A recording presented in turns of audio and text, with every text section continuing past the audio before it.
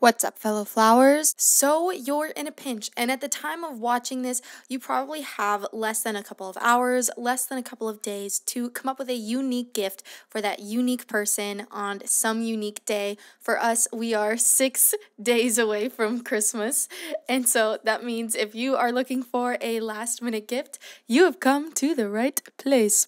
In this video, I am going to show you 3 things that you can hand make for somebody if you are in a pinch and you need a last minute gift. First, be sure to check out my e-PDF on 5 beginner lanyard stitches available on my website for just 99 cents. So the first thing is, if you have a friend or a family member who really loves their dogs, is you can make them a dog lanyard, chew toy, or a doggy tug.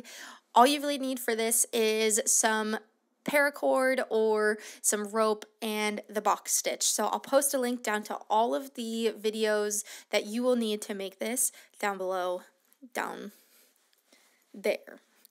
The second item is also going to be using the box stitch, and this is lanyard earrings, or are lanyard earrings? Anyways, so these are super easy to make. This one uses the box stitch and the 90-degree stitch, and I just made these cute little squares using some vegan leather. Now, you don't necessarily have to use vegan leather. If all you have is Rex lace or plastic lace, that works just fine as well. I just think this adds like a little bit more flair if you want to go and try out some different mediums. You could always do jewelry, earrings, necklaces, bracelet. You'll figure something out. And finally, of course, you can always make a lanyard or gimp keychain or zipper pull.